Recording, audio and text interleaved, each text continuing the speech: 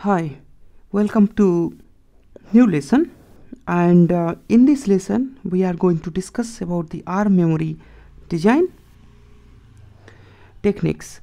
So in this ARM memory design techniques we are going to discuss what are the memory hierarchy and what is memory controller and what is an interrupt controller. Okay, so the first we are going to discuss about the flash, RAM, dynamic RAM, and there is another memory which we forget to discuss here, that is the cache memory. So these are the memory which is being used into our microcontroller design techniques. So let's say if here is a core of processor, then there is a first type of memory which is highly coupled with this core, that is known as a cache memory. Okay, this is cache memory which is connected with the core, and that is the first level of memory. And then second level of memory is connected with the RAM. Okay, so this RAM is connected, which is a little further than this cache memory.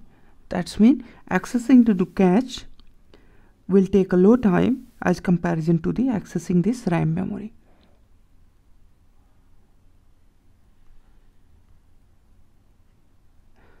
Okay, and apart from that, then there is a further which is even further than this RAM memory. Then we have a secondary memory or other type of memory, let's say. Okay, we have a secondary memory, and if we discuss this storage trade-off, then in general what happens, the memory which is nearby this core is more costly than the memory which is far away from the core. So there is a trade-off. How? Let's say here is memory size and here is a performance plus cost. Performance and here we have a cost. So here we get first cache memory, and then we get main memory which includes flash also, and then we have a secondary storage.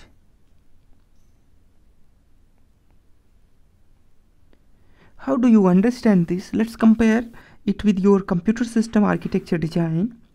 In your computer, in general, computer have a cache memory which is tightly coupled with the processor, then it has RAM, and then it has a hard disk. Okay, so these are the memory hierarchy. So the cache size is very low, 1 MB, 1 GB. So the cache size is really very low, such as few MB only, 10 MB and 20 MB maximum cache size in large system design.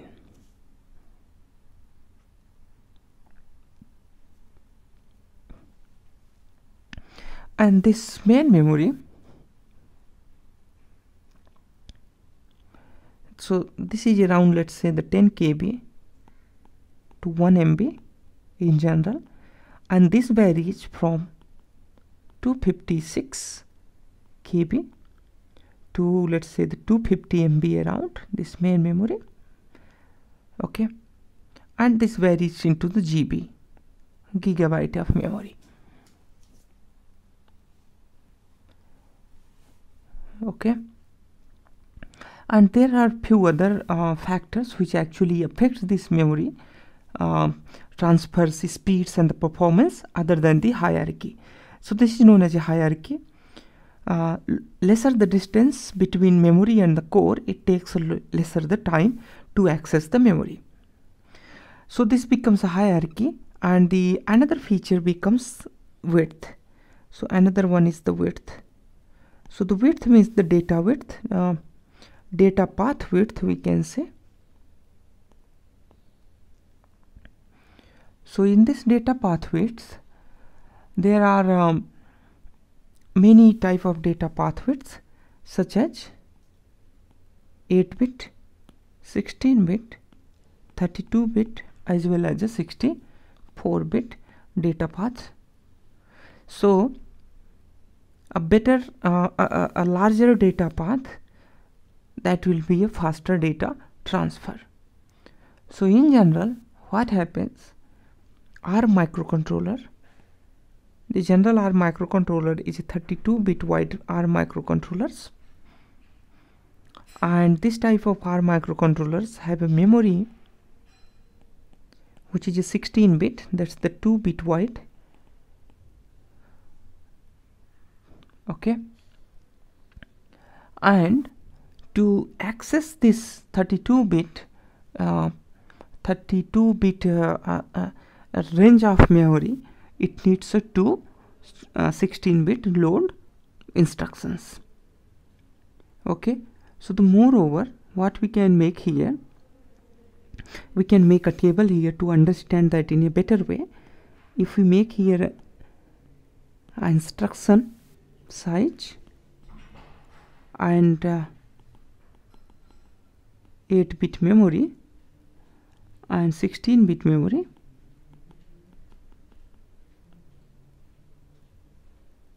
and then 32-bit memory, let's say.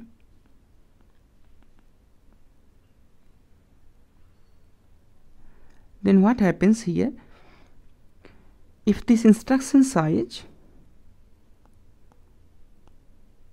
is ARM 32-bit, which is full, then if 8-bit memory cycle, then it takes 4 cycle, and in the form of the 16-bit, it takes only the 2 cycle, and in 32-bit memory width, it takes only 1 cycles. Okay, and if it is thumb, that is 16-bit architecture design, then it takes only the 2 cycles, and then here it takes only 1 cycle, in fact not 2, it takes only 1 cycle, and here of course it takes only 1 cycle. This shows that if memory width is only the 8-bit, okay, and to access a full memory bit, okay, instruction size, the 32-bit, 8 divided by 32 divided by 8, it becomes 4, and 16 and 32, it is the 2, and 32 and 32 is of course a 1 cycle.